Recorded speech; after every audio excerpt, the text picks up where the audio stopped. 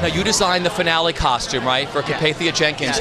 She comes out as Aphrodite or Venus, and so I said, well, let's take this off of Botticelli's famous painting, The Birth of Venus. So we've pulled all of our colors from that piece of art, historic artwork, and then embellishing the shells and the pearls, and to kind of, portray the goddess of love in something other than a toga and a halo, So just to put a little classic twist on it.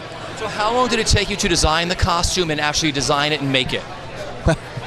It takes me about an hour to design it and 2 hours to draw it, to actually put it together. And normally when I work, I don't do that much sewing or cutting, but it's like I'm 22 again, and in college. So it took me about 2 weeks. Well, I see it's all laid out now that people are working on and say, what are you adding on between the run-through and the 9:30 show? Just more twinkle. More glitter, more beads, right? Yeah, more twinkle, yeah.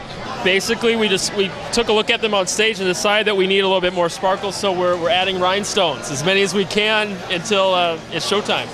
As much sparkle as time will allow. Now, how many years have you guys worked on Broadway Bears? My first year. My third year, actually, with Broadway Bears. Second.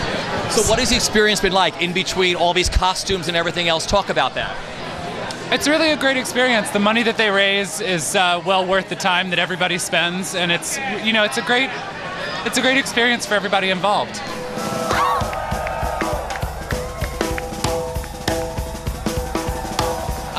Well, it's so exciting to do a show like this with your friends, where you can just be like free and sexual, and I'm an actor and I'm playing narcissist.